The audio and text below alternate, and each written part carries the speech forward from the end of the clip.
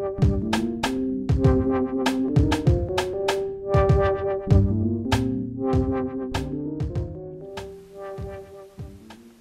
let's keep working. Next tool I'm going to use is ruled surface. It's a really advanced tool that allows to create surface in one single step and many different options available. In this particular case, I want to make sure that I pick taper to plane because I'm concerned about the angle at which that surface will come out. And designer is free to pick any extension. In this case we want just 200 millimeters and obviously 0 for angle. And in one single step we create quite complex surface guided by the edge of the previously designed surface. Really great productivity tool. Let's move on. Now we're going to utilize another tool, contour curve. It will allow us to actually trace geometry. For that we're going to go into unshaded mode and actually using top or bottom artwork sketch we're going to trace that sketch pretty precisely, and it will allow us to stay focused on the artwork that was provided by designer. This curve, by the way, can be edited in the process of creation or after the fact. And now I can simply use that curve to trim the surface. So you can imagine the amount of work that would go into doing something like that without this functionality, because that curve is mapped directly on that surface.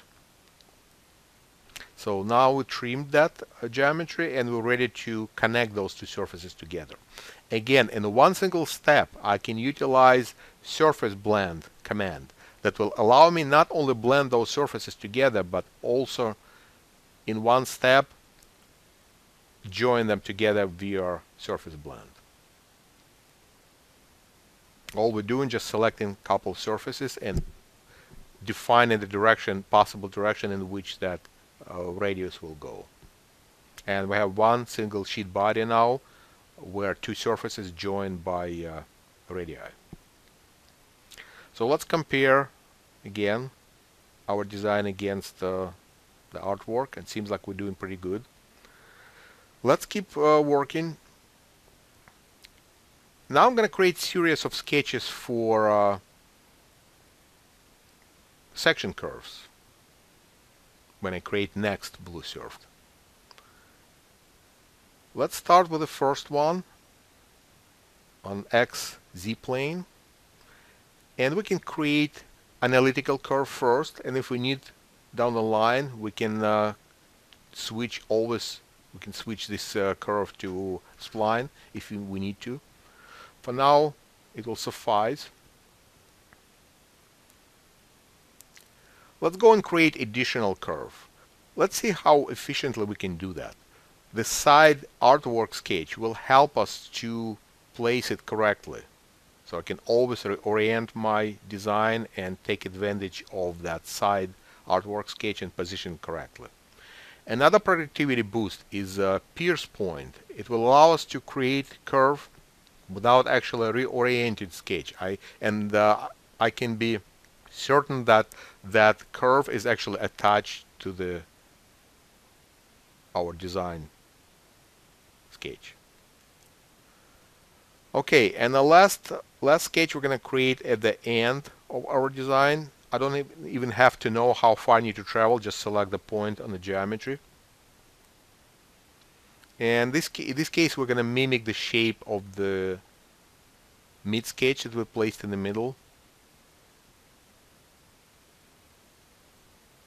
And as I mentioned earlier, any of these analytical curves can be later converted into splines if we need to.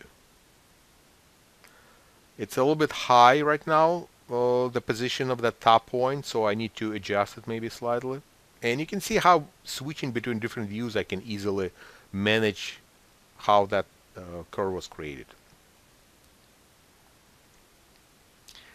Finally, we're ready to place another blue surf. But before we do that, we need to connect those points, and it will give us another curve. In this case, we're going to use key point curve to connect the ends of those section curves. So it provides not only excellent way of creating that extra curve in space in one single step, but at the same time we can trace the artwork. We can trace the outside edge of our boat, and it will give us excellent curve for creating the side of that hull, the top side.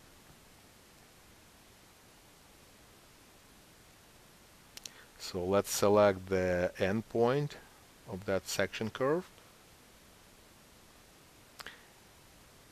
Another very strong productivity point I'd like to make is that once you orient it in a specific way, you can edit that curve even in the process of creation or later, and those points that I'm adjusting right now, they always stay at the same elevation.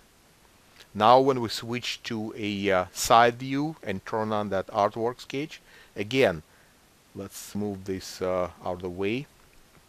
So now when we lock to this side view, I can make sure that those points adjusted only in the side view, not in 3D space. So it provides really great way of editing 3D curve without actually locking to a plane, even though you can do that.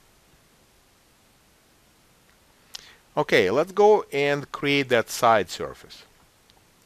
Again, I'm utilizing Blue Surf, and you'll notice how it takes shape as I start selecting the section curves. It's a great way to precisely shape up your design. So I select the mid surface, mid curve, and the end curve, another end curve. Okay, so now that we created that side surface, let's go and utilize the same approach. We're going to use surface blend to connect those two surfaces via surface blend via radii.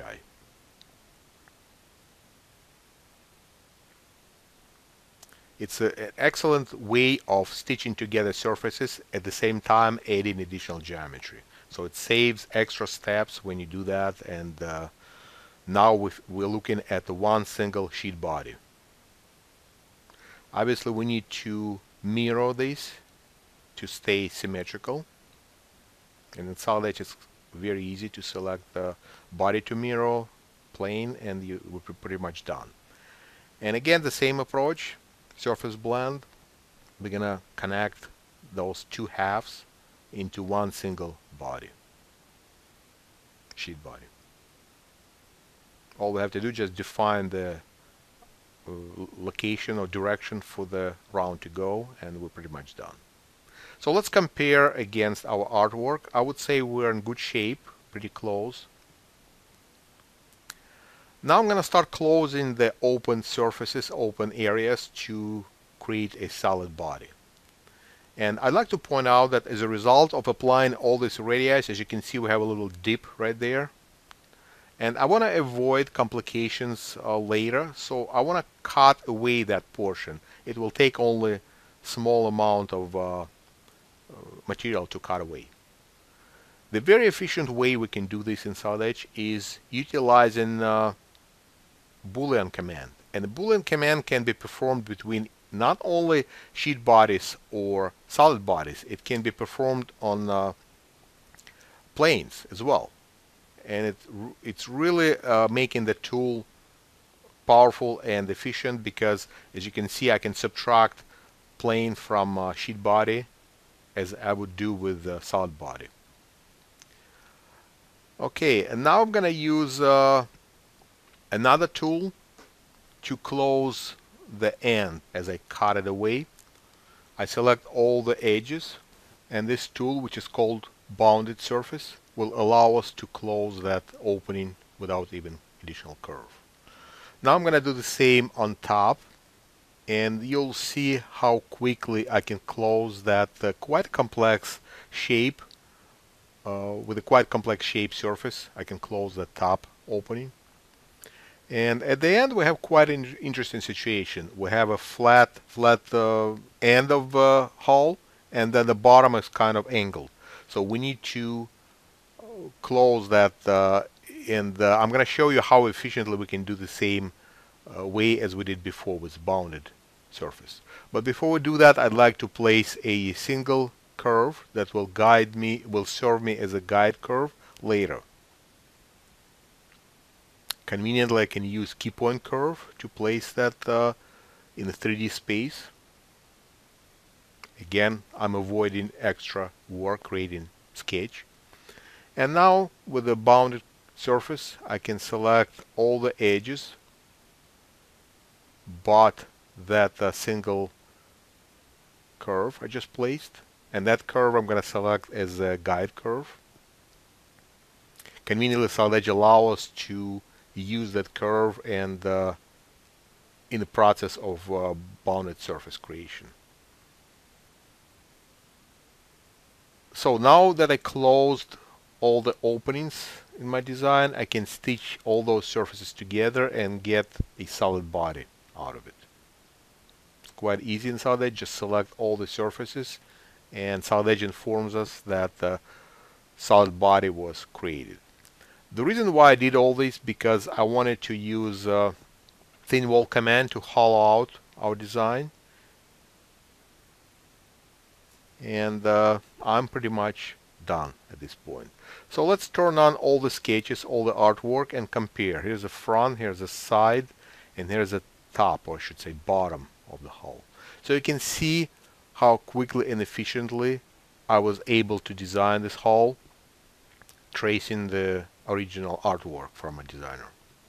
So hopefully you can see the power of Solid Edge surfacing and the ability for the companies to use one single process versus multiple tools when bringing geometry from outside is required, and that disrupts the flow within the design process. All of that can be eliminated by using Solid Edge.